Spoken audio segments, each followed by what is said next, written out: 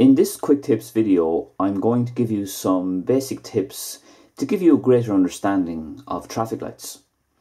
And as usual with these quick tips videos, please stay tuned until the very end and I'll give you a link to some of my other videos on lights that will go into a lot more detail.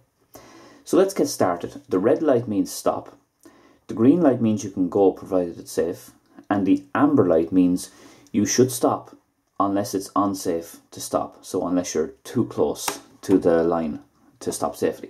You may also have some arrow lights as well, like this green arrow light here pointing to the right.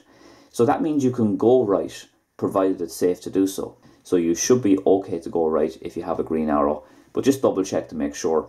And if the arrow light is flashing amber, that means you can go in that direction that the arrow is pointing, provided there's no traffic on the adjoining road or the other road up ahead.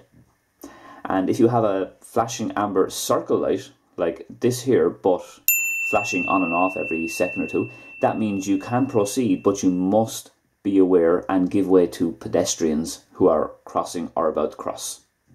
You also have to be very aware of a stale green light. When you're approaching traffic lights, a stale green light is a light that's been green for a long time. So as you're coming up to the junction, perhaps the junction might be empty or very quiet, and the green light has been shining for quite a while. It could go amber and red, so don't speed up. Maybe just ease off the accelerator and give yourself more time to react in case it suddenly changes amber or red. Watch out for the road markings as well. Always aim, like the yellow car here, to stop at the first white line, because the second and third white lines could indicate like a cycle bay there or perhaps a pedestrian crossing here.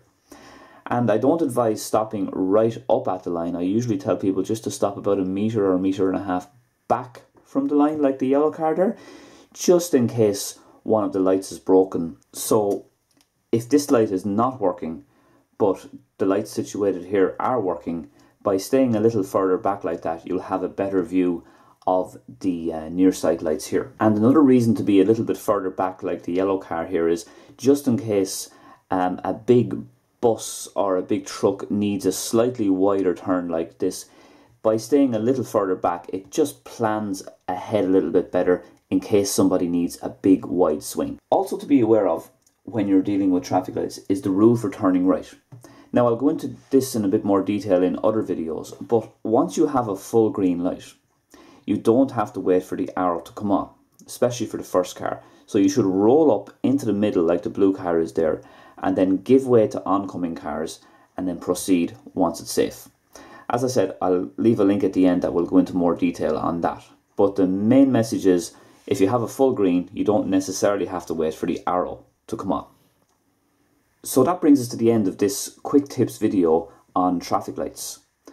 Coming up on screen, you'll see some more videos now that I've made quite recently on turning right, which includes some information on the yellow box, and some more videos on traffic lights.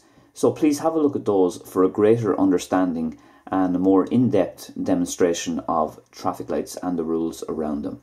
Thank you for watching, and I will see you very soon.